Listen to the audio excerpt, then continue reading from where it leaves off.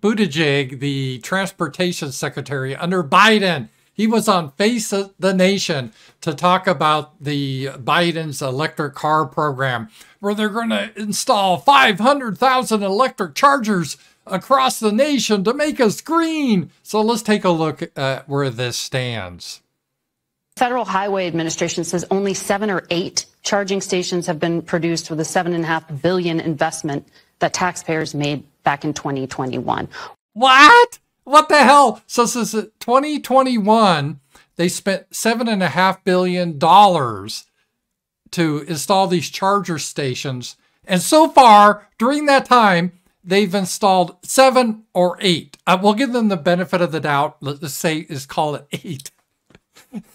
For $7 billion. That's like $1 billion for a charging station. I mean, this is very queer.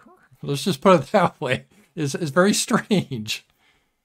Why isn't that happening more quickly? So the president's goal is to have 500,000 chargers up by the end of this decade. Now, well, who cares his goal? This is ridiculous. So, okay, you just have to put this in perspective. Do something called math.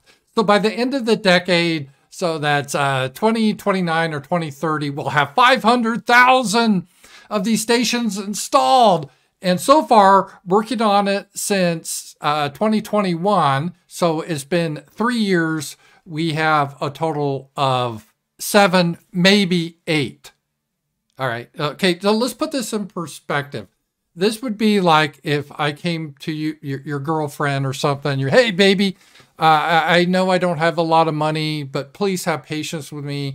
By the end of the decade, I'm going to have $1 million. I'm turning my life around. I'm getting off drugs. I'm getting my habits together. And she goes, okay, well, I'll see what you're doing. Then 3 years later, you're like, oh, baby, I am making progress. I have saved up money. I am on track to that $1 million goal.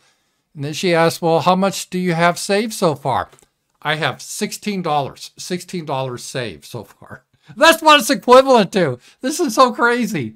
In order to do a charger, it's more than just plunking a small device into the ground. There's utility work, and this is also really a new category of federal investment. But we've been working with each of the 50 states. Every one of them is getting formula dollars to do this work, engaging them in the first handful. Again, by 2030, 500,000. She can't even stop but laughing, right? Because so he's saying by 2030, they will have 500,000 installed, and working on this for 3 years at a cost of $7.5 billion.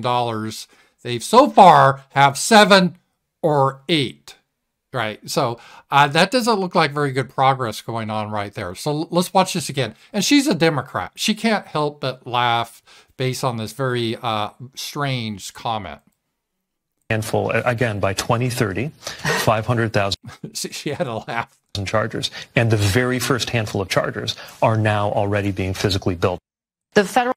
All right. So this is, there's a couple of reasons for this. Number one, whenever you have a government enterprise, you have red tape, everything's slow. You don't have any market pressure. It's not like you're a private corporation where you have to turn a profit.